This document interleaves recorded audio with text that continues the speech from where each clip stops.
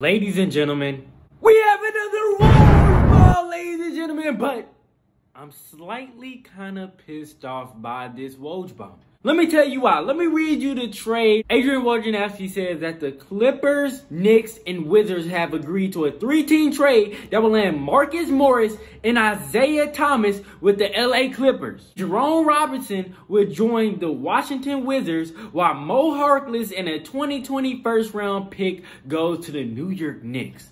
Knicks, what are you smoking? Crack! How did the Clippers pull this off? And I heard reports that the Lakers offered Kuzma and Danny Green, but the Knicks decide to settle with Mo freaking Harkless and a 2020 first-round pick? That is freaking ridiculous to me, bro. How do the Clippers get away with getting Marcus Morris?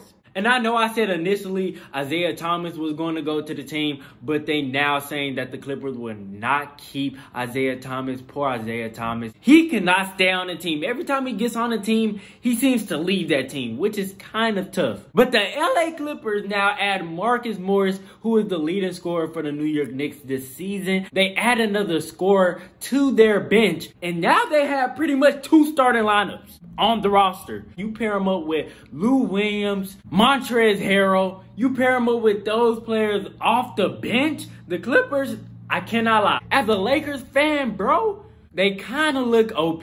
But Lakers Nation, do not panic. With the team that we have right now, we are first in the Western Conference. With the team that we have now, with the nucleus of AD and LeBron James, Kyle Kuzma, Dwight Howard, JaVale McGee, Rondo, even Alex Caruso, KCP. With the team that we have made it this far into being first in the Western Conference. It's something about this team this year that makes me think we are still going to win it all. Despite the move that the Clippers did today, let's forget about that. Look at what we have and look at what we're going to get. Darren Collison has said that he's going to make his decision right after All-Star break. So we're going to most likely get Darren Collison after All-Star break. So that's adding another point guard, another much-needed point guard to the team. Sorry, Rondo, but you've been slacking this season.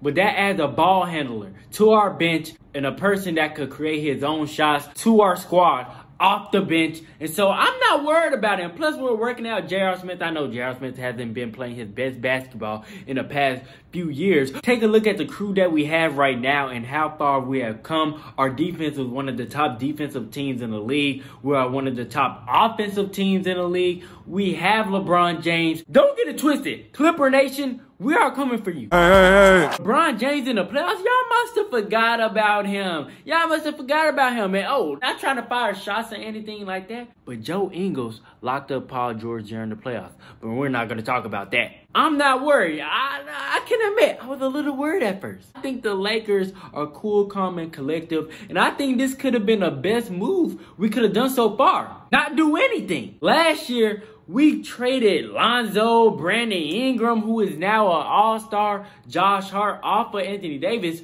which we don't regret. But we gave up a lot to get Anthony Davis, and I think that kind of hurt us because we barely have a deep bench that we could have had this year. By not doing anything this year, by just waiting, looking, and seeing what everybody else is doing, keeping the same squad. I think that togetherness that we have right now, I think we come together as a team, lean on each other as brothers. And I feel that passion and that brotherhood that we have right now is going to take us far in the playoffs. As a Lakers fan, if you're a Lakers fan out there, please do not be worried about the Clippers. Plus, the Clippers, they haven't won anything yet. So they shouldn't be hooping and hollering and stuff and jumping up and down and saying, oh, we're winning the championship. Oh, you haven't done anything yet. It's your RJ Powell. Let me know what you think of Marcus Morris going to the LA Clippers. Will the LA Clippers win the NBA championship? And how does all this affect the LA Lakers? As a Laker fan, I'm chilling. Laker Nation, we should be chilling. We should already know we're going to win this NBA championship. Laker Nation, we in here, baby. It's your boy, RJ Powell. Cue that Kobe song, baby. Okay, Kobe doing work. 2-4 on my shirt. He the greatest on the court, and I'm the greatest on the verse.